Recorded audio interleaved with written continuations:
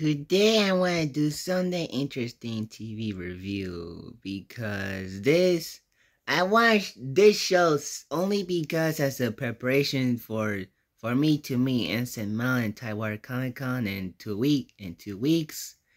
It'll be cool for him to meet him.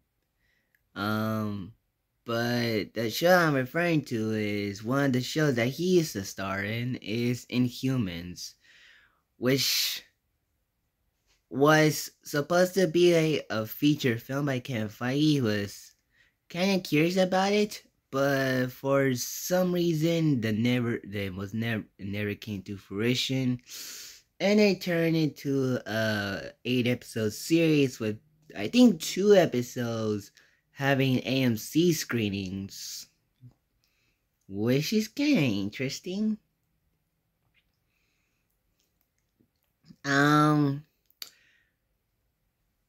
I only watched this because in order to meet Anson Mount both, and this was a show, of course, that was universally hated. To the point I think Kevin Feige hated so much. He, aside from Black Bolt and Doctor Strange 2, had nothing to do with Inhumans anymore. It's fair to say that in Inhumans, at that time, the show and the proposed movie was being in the works. The Inhumans were supposed to be like the Marvel Cinematic Universe X-Men, since they didn't own X-Men at that time, Disney. And what are my thoughts on this show, knowing that it was hated and it was originally was originally a movie? I feel like this is this is a show. The biggest problem with it is the budget of it. I didn't look at what the budget was, but watching it, it feels like it was on a lower budget than other Marvel TV shows before Disney Plus shows, even though that those which are higher budgeted. This one is the lowest highest budgeted because the quality of the show is not the same. It's not that very great. Like, it looks cheap and off a little bit.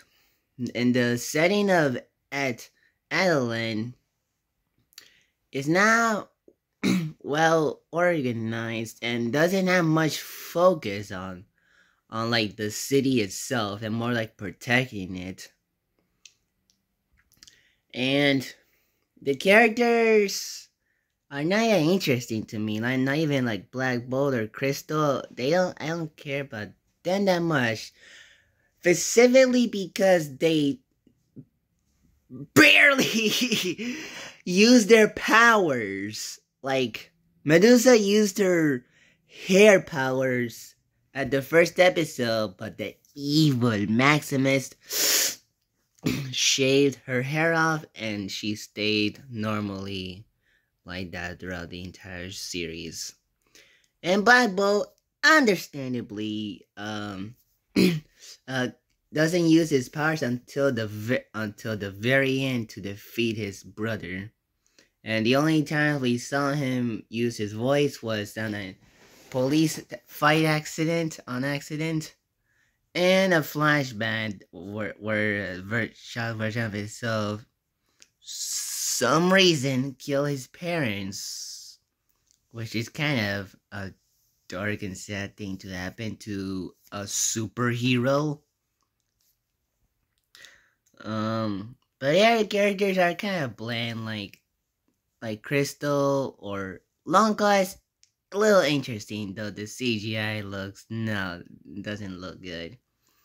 And the two characters, like Gorgon and Tinto, I believe, are two characters that were died, but later they don't die anymore, and they live now. So I guess Inhumans are not allowed to die, I guess.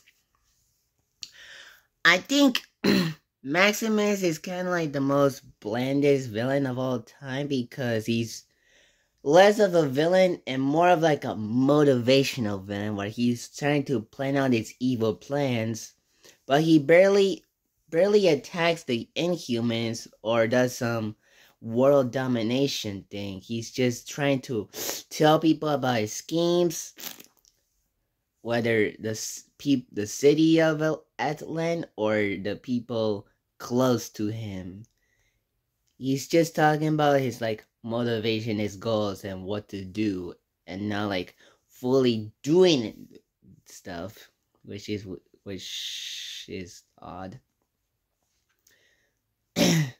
um, I do appreciate the title sequence. It's kind of cute with the the comics accurate title card. It's pretty cool with the long claw art. It's pretty cool. So yeah, so honestly, that's my overall thoughts on Inhumans. It's not a great show. It's like it really is not. Could have been better if they have a higher budget. Like it could have worked. Also, I thought the ending was kind of weirdly weird because it shows them with the costumes out of nowhere without like explanation or seeing the foreshadow that hints at it. It just happens. So honestly, I gave Inhumans 4 out of 10.